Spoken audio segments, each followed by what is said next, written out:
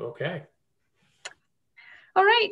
Good evening, everybody. I'd like to introduce to you Dave Roberts. He has a electrical engineering degree from University of Victoria and has had a wealth of experience in the computer video gaming industry, as well as currently works as a senior software development engineer for Precision OS Technology Limited. And we're just going to ask you a few questions tonight, Dave. I'm just wondering if you can start off by giving us a little bit of a background on sort of what your educational and career paths were. Sure, yeah, happy to. So I, as Jen mentioned, I started into my technical work through engineering, which, coming out of high school was just the usual general courses.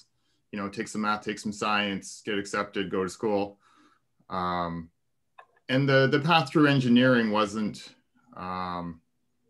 specific or anything at all to what I'm doing now either. Really, engineering was a path to teach yourself how to work hard and how to learn. And really, the engineering program was a lot about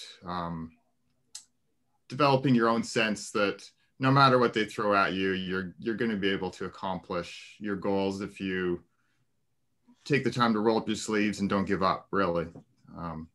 I'd say that's almost the primary message of an engineering school. You learn some math, you learn some stuff, but my program was a co-op program, so you went to different jobs. And for the most part, you come in and you know some math, you have some basic principles, but whatever they were asking you to do, you're always going to end up learning on the job, learning the specifics.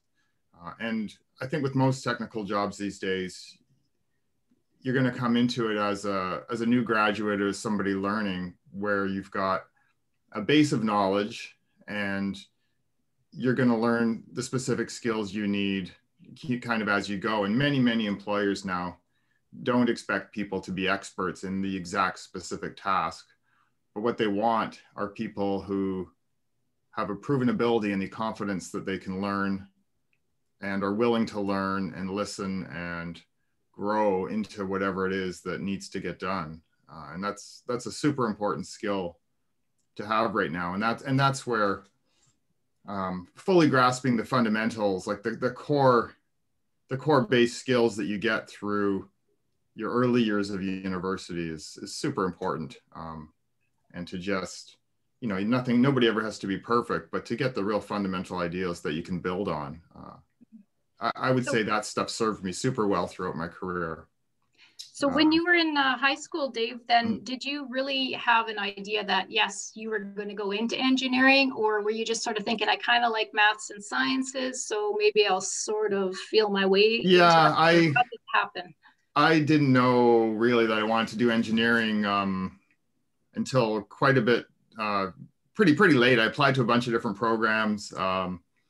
And the seller for me really was a visit to UVic, where I went, seeing the facilities there, seeing the staff, and mostly learning about the program as a co-op program, which means that it was modeled after one that was kind of originated in Waterloo, where you would go to school, you do your first year, but right after you've done your first 2 semesters of first year, you're just alternating through work placements and school 4 months at a time. And unlike some programs where it's an internship, these are paid positions. So it gave the opportunity to earn some money towards your schooling. I didn't come into it with a ton of cash in the bank or anything. So that was, actually a pretty important consideration. And then you also gained some really valuable experience too. It was fantastic, yeah. Yeah, the work experience was great. Throughout my school, I worked, at IBM, at Bell Northern Research a couple of times, which was Northern Telecom's kind of early research division before they went under. Then working at Northern Telecom, and some great jobs, you're a student and you're playing with super expensive stuff and sending things off to the electron microscope, and you're building, specs for lasers, and it was pretty cool. And then, yeah. So when you graduated, you came out of university and I went skiing. That's right. You went skiing. Yeah, that's what all students do after they graduate from university. It was a little bit of a challenging time because both you and I kind of graduated around the same time. And so difficult job market, different than today. But how did you end up getting into the gaming industry?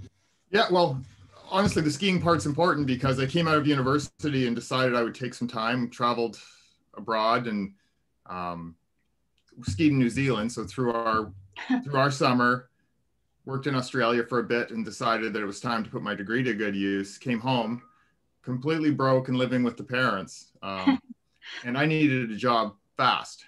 And I wanted to work in Vancouver and couldn't get any initial bites on real job experience. So literally it was an ad in the paper that kind of pulled me into video games, where it was a small new startup company said they were looking for people with certain skills that I had learned and done some of on my co-op jobs, and some I had done as a hobbyist for fun. But it was building video games in the early days. So I went down, interviewed, and got a job at a new startup company here in Vancouver called Radical Entertainment. They're still kind of around in some form. So the first job was making a game for the Game Boy, the old original, very first Game Boy. And back in those days, it was all kind of cartridge-based stuff. So games were simpler, and it was very small team. So there was I was a programmer, I had an artist, we're going to make this game. And so that was kind of the earliest experience I had doing that. And then we moved on, through that company through about 6 years. They had some financial hardships, and myself and a few other people decided that we would jump out before it went down and start our own company. And so that's where we started a company called Black Box Games. We ran that for not too long before we were acquired by Electronic Arts. So we grew that and did games. At that point, we did games for PlayStation 2 and 3, PC, that kind of thing. And so, yeah, then we joined EA. I worked there for about 5 years before a bunch of those same guys, we started a different company. So you're a bit of an entrepreneur as well. Yeah, I've liked the smaller companies. Yeah. And then after that company, that ended in 2016 through an unfortunate series of events. Three of them, well, two out of the three of them were not completely out of our control.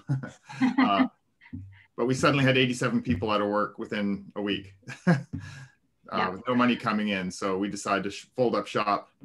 And a bunch of us were kind of done video games at that point. It had been about 25 years of making video games. So I took some time off, and some of the other guys that I'd started the company with started getting interested in virtual reality developments there.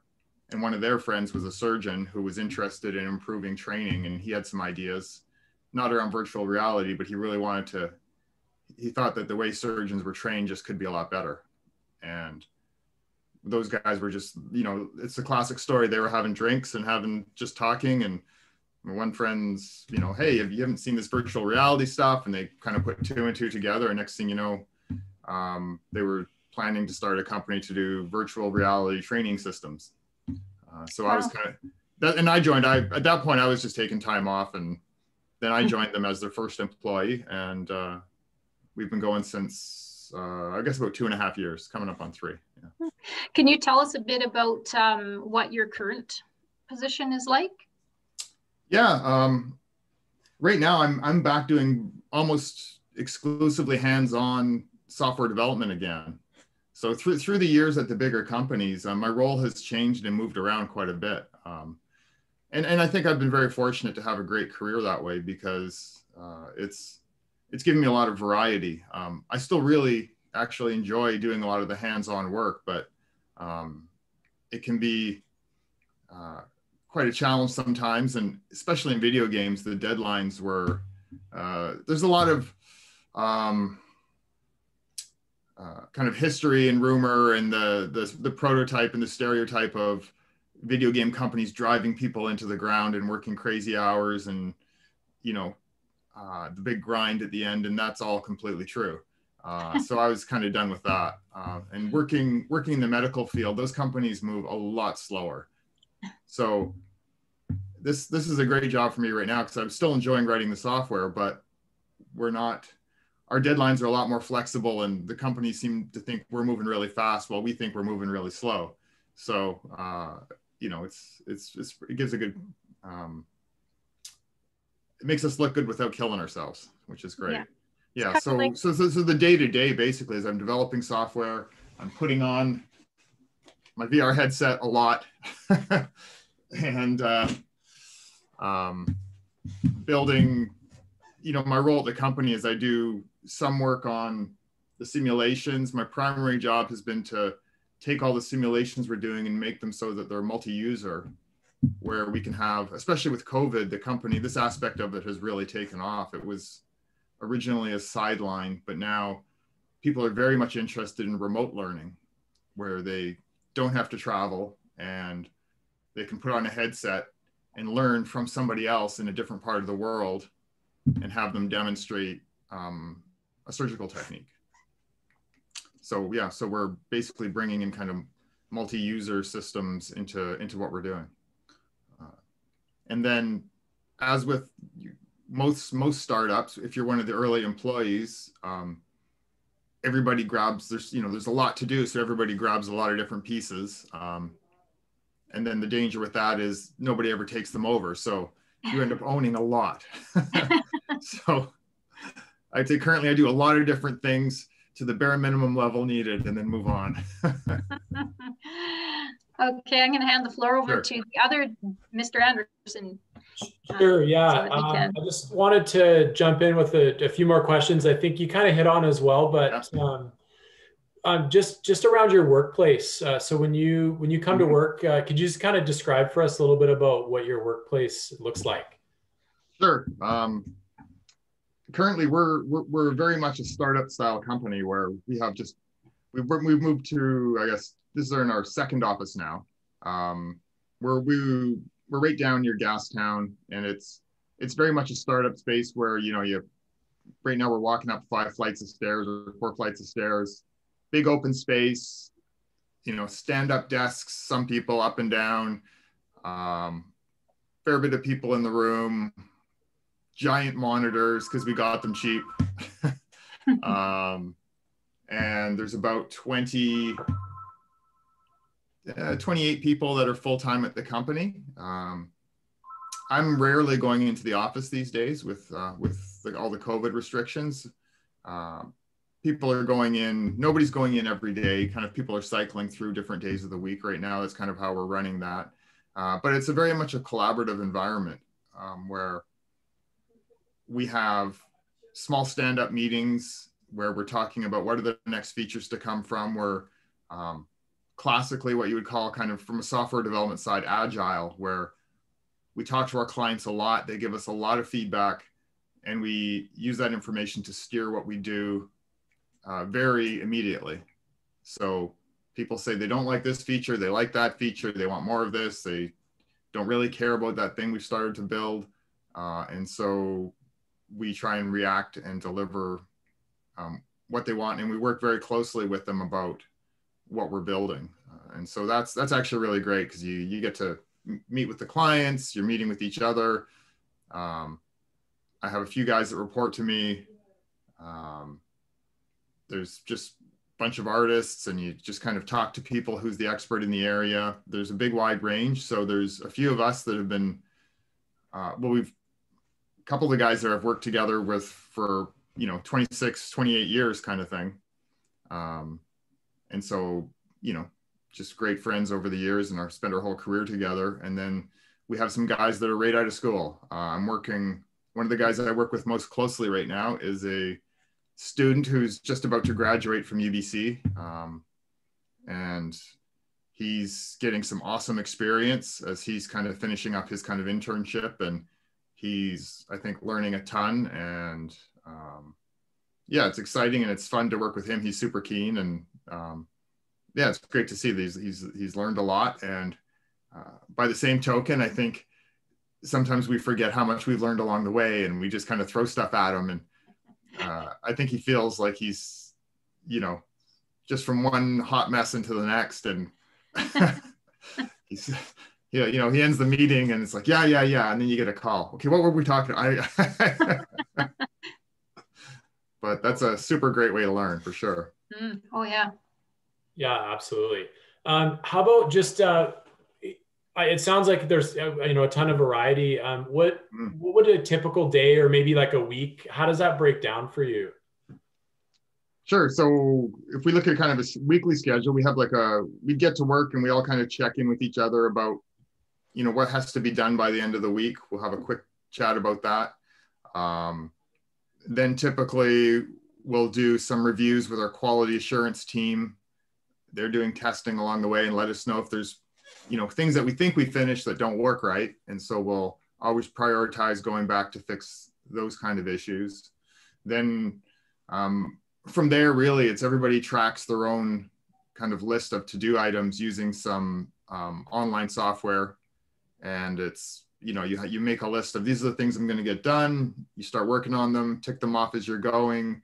We have project managers that help us track and see if we're going to deliver. So they use that to see how things are going and what features need to be tested. They really help coordinate with our QA department. But most of it is kind of heads down work, because we're doing a lot of online work now. We're often like spending a lot of time on like Zoom, or we use Microsoft Teams, but we're calling each other, asking people to, you know, help out with an online test.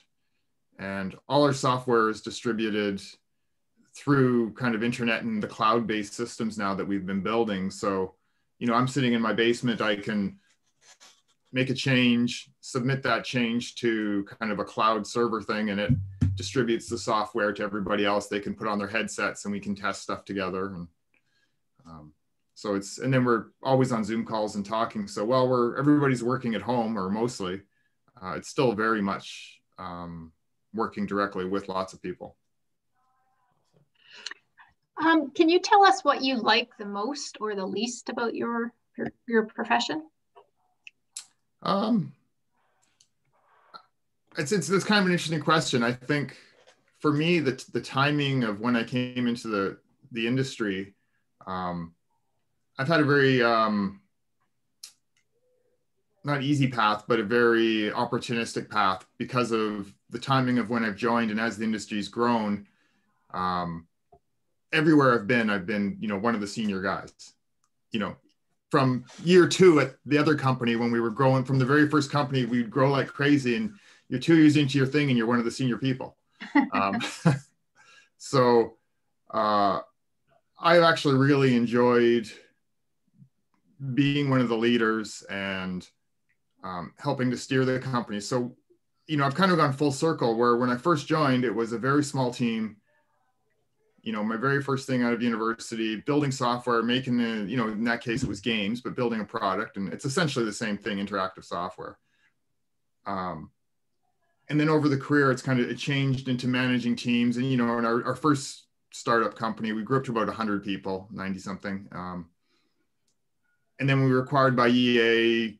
You know, I took on the leadership role in there and didn't do any development at all for a while. And so got experience with working with teams and businesses. I think after all that, in the end, so I've kind of ramped up with who reports and who doesn't, the thing I actually still enjoy the most would be when you actually finish the feature for the first time and it actually works.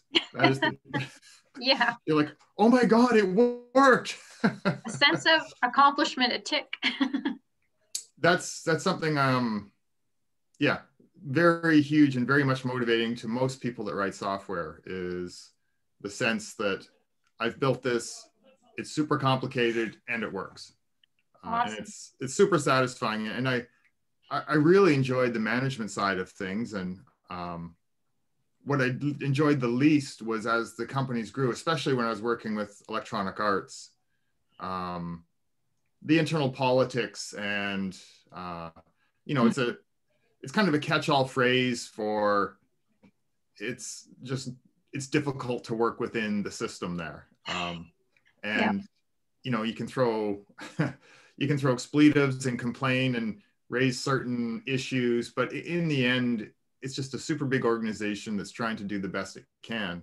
And sometimes it makes it hard to make changes. And so, you know, they have much bigger issues and deadlines. And so you're constrained, and it's really hard to kind of steer the ship when you're there. And so at these smaller startup companies, and when they've been our companies, and when I'm the company director, the management role is a lot more fun because then you can make a change.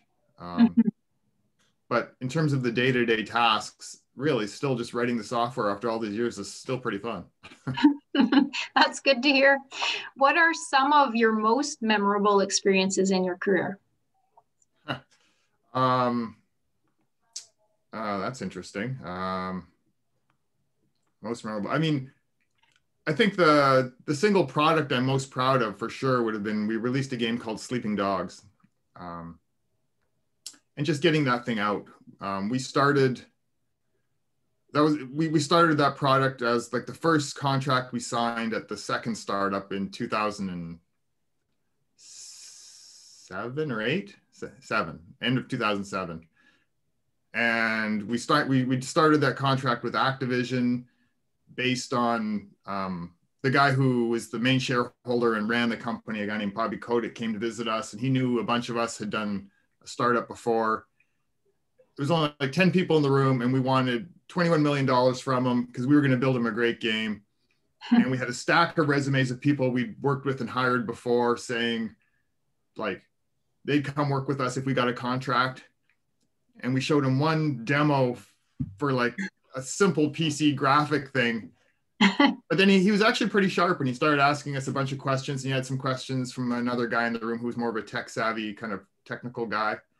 And they kind of had a conference, and they're like, yeah, these guys know what they're doing. Let's do it.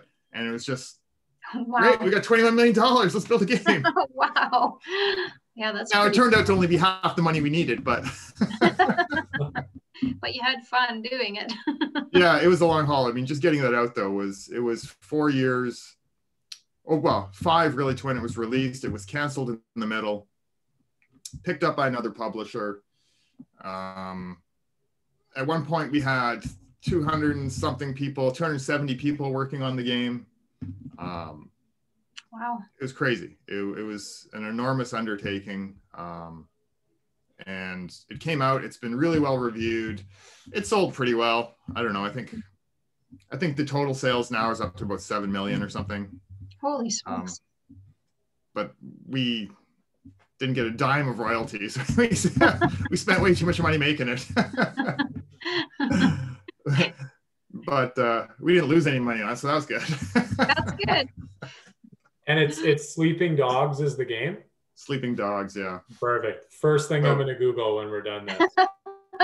Yeah, it still holds up pretty well. It was nice. I saw something a little while ago. So people are talking about, it came out in 2012, and then there was an update for PS4, and releasing with all the extra content and stuff, maybe 2014 maybe. But yeah, people are like nostalgic. They like it. It was a Grand Theft Auto style of game where it's a big open world and you can kind of explore and do all these missions. And, we had like Emma Stone in it, and this super famous like actor from Hong Kong who I didn't know. I can't remember his name even. Awesome. But Lucy Liu, she voiced some stuff. It's like, it was pretty cool. Yeah, that was, and then that was just getting that game out was monumental. Didn't think we'd ever get there. Yeah. Dave, I noticed that you've mentioned a few of the types of people that you work with. I was wondering if you could just tell us a little bit more about just in your world, who are the people that you tend to interact with and work with, fairly regularly? Sure. Yeah. my day to day is with other software engineers who, you know, we're building software and stuff. But, you know, throughout all the companies, we've really tried to kind of let the right person who should be making the decision make the decision. And I'd say that's one of the other benefits of small companies. So, you know, there's lots of cases where we want to do a feature and we're not too sure. So we'll consult with the artist who we know has worked with a whole bunch of physical simulation systems, and, you know, bring him in. And so the general list of people would be mostly software engineers. Then we consult with, there's a group of artists that, what we call rig the scenes, where they're building objects in the scenes, but they also have to hook up and say, like, at this point here, it's a joint, you know, and the table can swivel here, or, you know, we're doing an incision and the incision has to open up this way, and it has, you know, a certain amount of elasticity and stuff. And so there's artists that kind of, it's called rigging the scene, or rigging the animations to behave in a certain way. So we work with a lot of people with a lot of experience in that. And then there's the general artists that are building models, which are just the geometric representations of stuff and creating the textures and the lighting and all that kind of, the visuals really. And then from there, I spend time with the clients a little bit.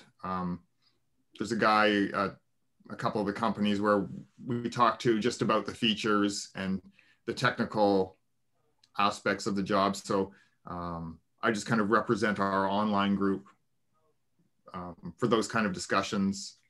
And then, I mean, really and then our CEO is the one actual surgeon in the company. And so he's the guy who gives us real feedback on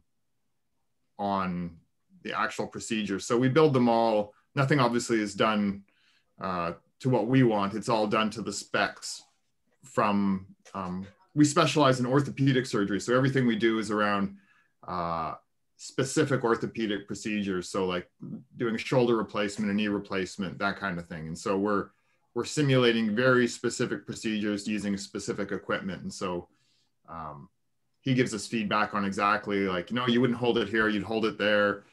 The ideal placement is here, it's not there. So there's documentation we read and there's things we put together, but we wouldn't get anywhere out of the gate without having an expert on staff, like, you know, who actually operates and does this. Yeah. And I think, Dave, you hit on this probably quite a bit already, but for someone that's in your field, or, you know, what other places or options are there for someone in your field? Well, I mean, there's, I think with the good thing about software is you can take the skills, they're very transplantable to almost any field. Like as people, you know, when we shut down the previous company, a bunch of guys went and worked at Apple, and I think they were working on different things. And, you know, one guy went and left and he joined a company doing stuff for self-driving cars, and other guys went to Amazon to work on web systems, and a guy went to work at a company doing satellite imagery where they're putting cameras on the space station. And, you know, there's all these interesting options that basically just being good at writing software. You know, just before I took the job with my friends, I wasn't sure they were really going to get off the ground. They didn't know they'd get off the ground, and they got some money. So they offered me a job. Just before that, I was looking at taking a job at a company called D-Wave doing quantum computing. And I don't know anything about quantum computing, and, you know, but so many of these jobs, they know they're not going to hire somebody who knows anything about what they're building. They just need people who have been successful at delivering and getting software done. So that's the biggest skill you get from, you know, it's really coming to work every day and just sticking with it. I think one of the things some of the people don't really appreciate is you don't need that concrete experience. I know a lot of people who have, I guess, asked me about games and getting into gaming and game development and stuff. Many people come to it from, I need to be an expert before I can actually, like, I need to be an expert at making games before I make games. And that's really not true. There's often entry-level positions. What you do need, and more so now than you did kind of in the early days though, is a solid education and some proof that you've got the background, right? They don't need you to have the expertise in what they want you to do, but what they want is to know that you know the fundamentals and you can use those fundamentals and you've built something with them. So whether it's student projects, stuff on your own, so you can hit the ground, not as an expert, but you can hit it with the tools you need to learn. And from there, you know, just applying for entry-level jobs and going to career fairs, and which they haven't exactly been having lately. But, you know, the industry in Vancouver is up and down. And I really do think when things open up again, there's going to be, again, more hiring in a big way. The industry certainly is still growing. So Dave, what skills and interests would someone need to be successful in your profession and some of the other professions you've mentioned? So what kind of attributes, personal attributes and skills would people need? I think the biggest kind of is just, you have to have that first interest in what you're doing, right? Like this is writing software is definitely not something you want to get into because you think it's the ideal thing that's going to make you money and it's trendy and whatever. And it might, and there's a lot of people that write software, and I've encountered and met a bunch of them that really don't like what they do, because not everybody does. And getting some initial experience and trying it out and deciding if you like it, because if you don't, it's like, if you don't like those initial experiences of learning and growing as a learning programmer, you're not going to like it later on. Yes. But the core skills that you might get from just the background of studying and the fundamentals of math and of being able to write, like written communication is also super important. You need to be able to write an email, like, and I don't say that in a joking manner. Like we've hired people and we've fired them because their written communication is just not up to snuff, right? You need to be able to, you don't have to be a literary expert. You don't have to be writing dissertations and essays, but there's a basic core level of communication that is super important. Yeah, so that English 12 is really important, as is your post-secondary English. It is. It is. Yeah. It's great to come to it. And the other one, really, the other skill that suits everybody super well is being able to talk to people. And, you know, I've worked with some guys that were super, super brilliant and wondered why they could never get a management job. And you have to sit down and talk with them and, you know, ask them when's the last time they walked over to somebody's desk to get an answer. And they're like, oh, I just sent him an email. And it's like, he sits right there. Like, you know, they're like afraid to talk to people. So getting over that and understanding that in all these jobs, they may be technical, but there is no job in software or technical development now that's solo. You need to be able to work collaboratively. Team player, right? You need to be a team player, and you need to accept that other people make mistakes and that you make mistakes, right? It's super important to be able to go to somebody and say, hey, I'm really sorry, I did this. Or when somebody makes a mistake, to go to them and to know yourself well enough and the confidence to go over to them and say, hey, this isn't what we need to change it. And as I would say, the most successful software engineer I know are always open to hearing like, oh, okay, great, let's just change it. If that's not what we need, let's just change it. And those are the people that you're going to want to work with. And those are the ones that are going to have the jobs, not the people that are going to stick to their guns and say, what I did was right in the first place. Yes.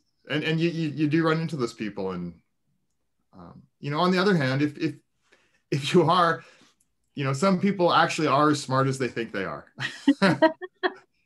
When we were working on Sleeping Dogs, I was the engineering, like I was the technical director for the project. So at our biggest, there's probably 40 engineers working on like programmers working on the game at one point. A gigantic mass of people trying to contribute code and programming.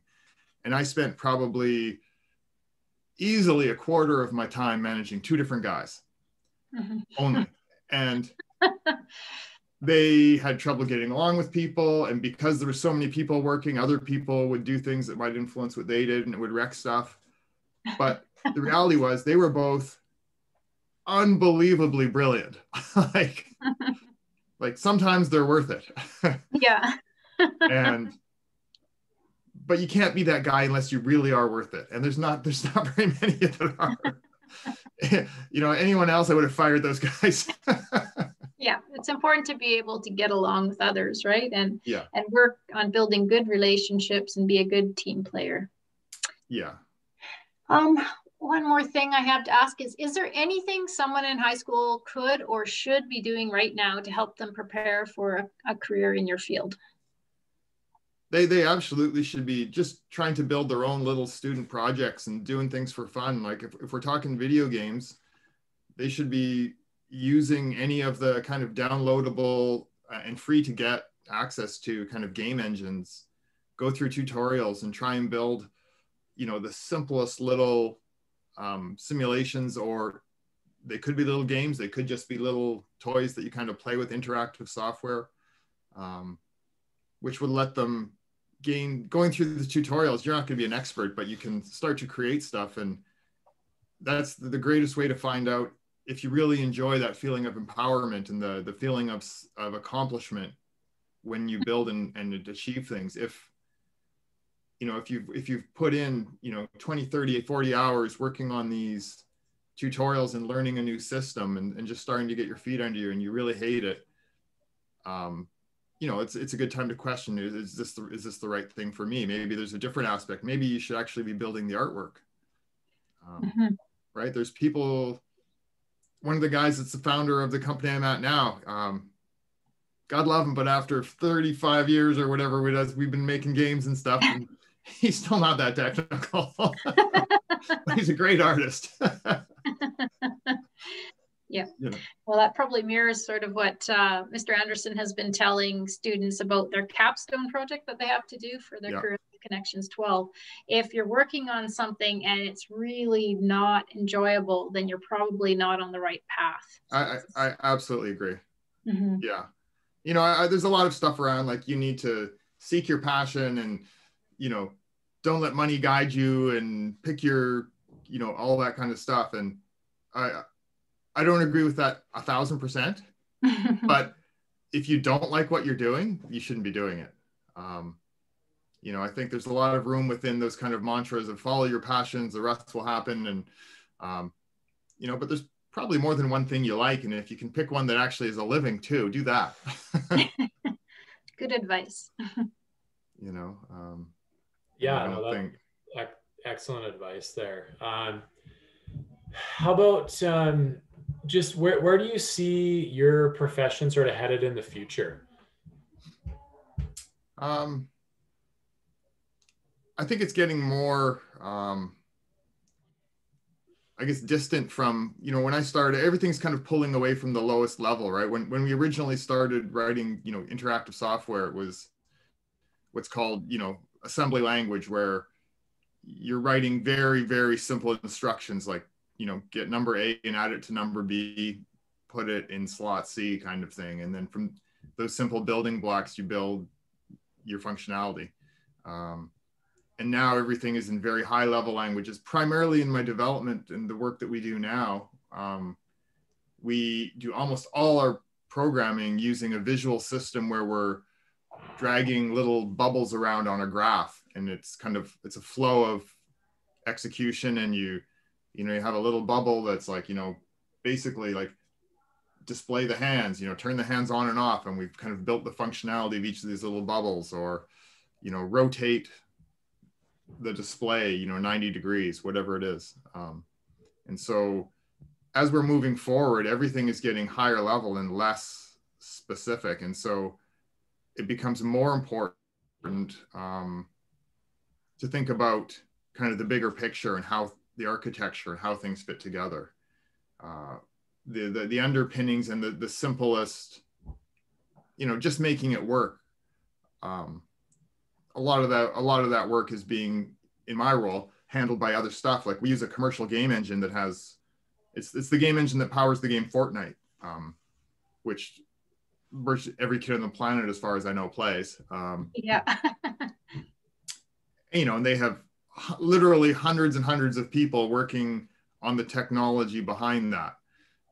So, we just take a step back and it's like, okay, you guys got the technology side.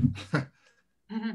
What we're trying to do is use it in a novel and different way, with its own complexities, because we have to be so precise and accurate, and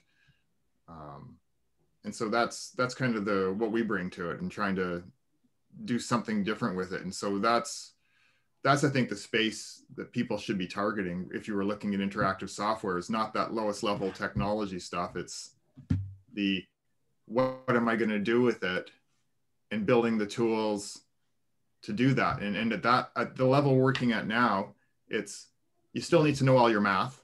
You just can't do anything if you don't know your math.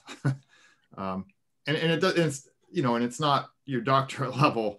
We're talking basically first year university math will get you through. That said, any less than that, probably not. You need, there's a certain level there.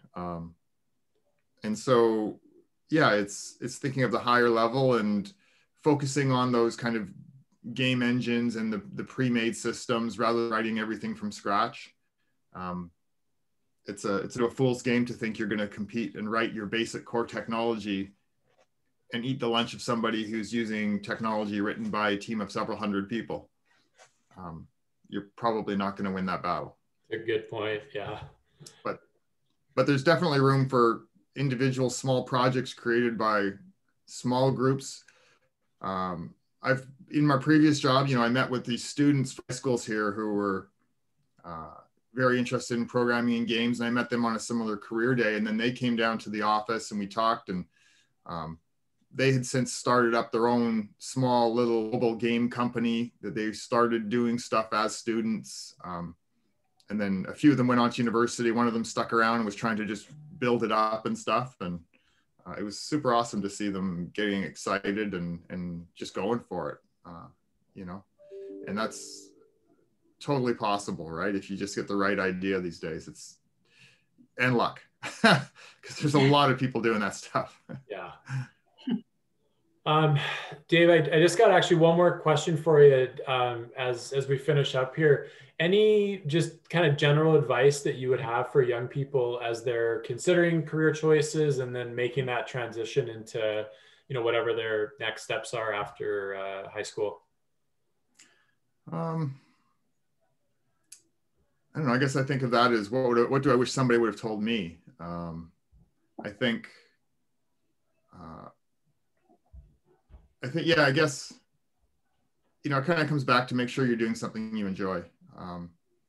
I kind of fell into the video game stuff. I never was like a hardcore gamer, never really played them all the years that I made them.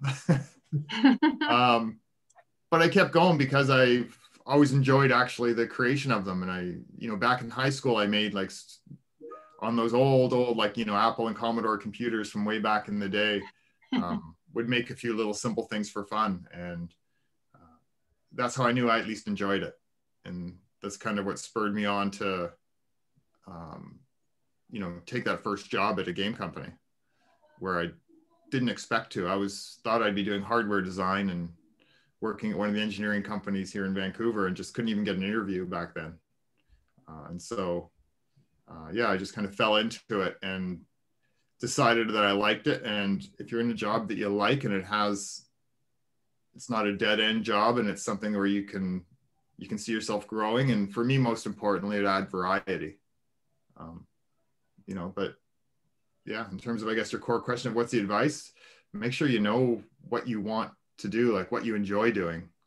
I think a lot of people don't know that. I know my kids don't know that yet. Yeah, like it's not all that important to know exactly what you are going to do for a career, but know what makes you happy, what kind of things you like. Start thinking about what subjects you enjoy in school. If it's not math or sciences, maybe this isn't the right path. If it is, maybe it is. Yeah, absolutely. Like some people don't enjoy it. That's fine. There's other things to do. Yeah. A lot of people do. It's been fun. I've worked with a lot of people, and a lot of people have put in really long hours and grinded it really out because it's still fun for them. You know, they like doing it. I don't know. I think the other core life lesson I never got until I was well into university was practice, get better. Like just because you don't know it now, that, you know, you just keep coming back and just keep doing it. You know, it's practice makes perfect. Yeah. Yeah. Or at least better. Should be I have one last, sorry. Yeah. Oh, I'd say, just I can see my picture. I can see my guitar amp behind me. I'm terrible, but I just keep trying. I have one last question, because you intrigued me with all your talk about the artists at work in video game creation. Just curious if you can tell us what kind of a background somebody that wants to be an artist for video gaming, what are their backgrounds? Like, what's their educational? We've had people with various different backgrounds. Some people I've worked with came out right out of like Emily Carr, and they had like an animation program. So like a dedicated fine arts school. Some people have been artists that have come out of basically programming game design courses, who realized along the way they needed to make some art assets and kind of figured out that they actually like doing that better. And so started doing online, like their own online training. So their actual accreditation was as technical people. But the biggest, I think the biggest kind of training programs that you get now are these actual digital programs, which would be things from, like there's Vancouver Film School and the Art Institute and places like that. But yeah, I don't know. I think Emily Carr, I think, has produced some of our best. If I think about the background, the people coming out of that fine arts school, when they've been able to translate them into the digital world, have produced probably some of our best work. Yeah. Interesting. I've been just passed a note here, and I've been asked to ask Cameron if he has a question. I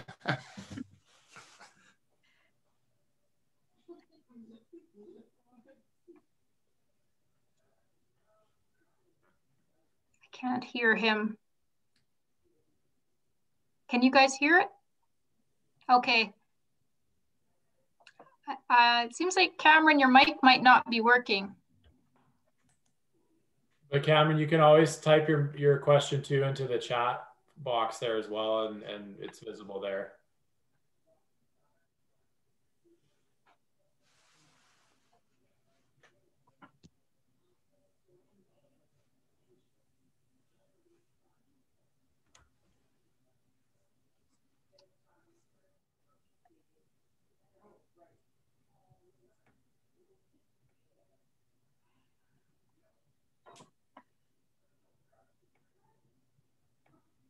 Don't see anything here. Let me just see.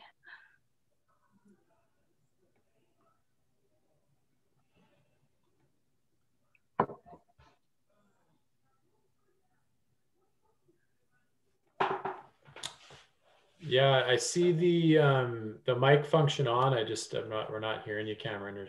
Oh, there you go. Here it is. You want to read it out, Dave? Okay. Sure, yeah. Cameron just asked, he said, I was just wondering if there were any post-secondary courses you found particularly interesting and or beneficial. Sure, yeah. I think the ones that were the most beneficial would have been the basic math courses, of course. The actual programming ones would probably be second that we did, and then interesting and unexpectedly beneficial, probably the technical writing course that we were forced to take as engineers and through university. I found, especially working at the bigger companies, we need to produce sometimes giant documents of technical design before, delivering different aspects of our contracts or to get them. Basically giant technical design documents, and having that background, and even the old textbooks to draw on was always like good form and how to put things. Again, when you're dealing with external clients, being able to put our best foot forward and make them feel like they're dealing with people who can communicate well and really have everything buttoned up rather than looking sloppy. There's no doubt that it improved our situation and standing with them. So yeah, I think the technical writing course is super important.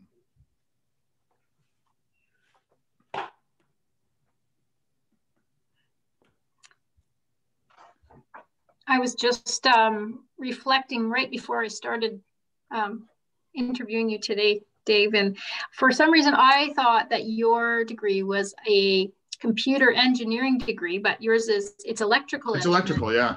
What's the difference between those two? The computer engineering degree has more programming, and it's more strictly digital design. It does a lot of electronics design too, but it's a lot more software architecture and stuff. And practically for what I'm doing, probably would have been a better match. Wasn't my intention, going through university, was to go into hardware design and control systems. Again, though, it's about learning about what you like, right? I did my first couple control systems course and thought, this math is just too much for me. And I like math. And so then I kind of moved on to digital communications, and there's a lot of crossover, but the computer engineering really is more, it does more of the actual programming and software architecture and stuff. The electrical, we dealt more with analog hardware, things like, microwave antennas and silicon design and the physics behind, like, and this is a long time ago, the very basics behind the physics of making the silicon and all that kind of stuff, and how the transistors work in ICs, which again was actually good background. I had a co-op job where that's what we were doing, planning out how to make new transistors and testing them. And, so it's great background for that. But again, you only know a smidgen of what you actually need to know when you actually have a real job. But, they don't expect you to. No one's going to know that without doing it. Exactly. So that just proves that, you don't necessarily to be right on target for where you end up on your career. Not with at your all. educational path, right? You've built on that and become what you are today. Yeah, for sure.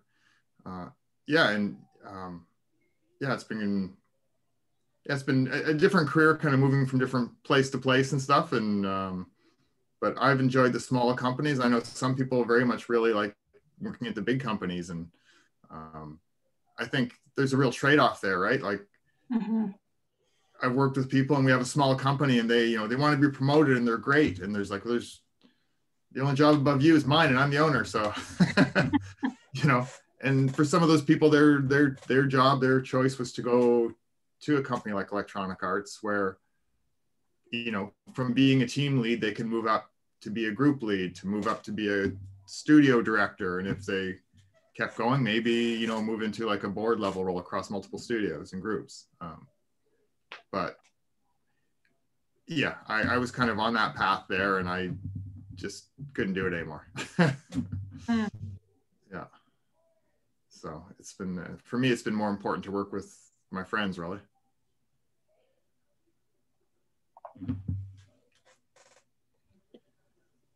Okay.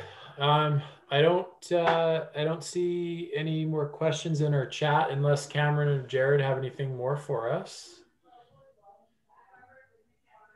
Otherwise, Dave will I guess let you go here. We really appreciate the time. Yeah, well, I hope it's been useful. Hope It's been really interesting. Thanks a lot, Dave. And I will connect with you via email after this. I want to get, I'd like to send out we have a little thank you gift to send out to you for your time. We really appreciate it. Thanks, Chad. Yeah, good to meet you, David. Super informative. Thank you so much. Jared, Cameron, you know, stay in school. Hit the slopes. That's always good too. Yeah, that was actually one of the best post-secondary courses I took too, was a technical ski course in New Zealand. Cool. Yeah. Learn your skiing properly. It helps.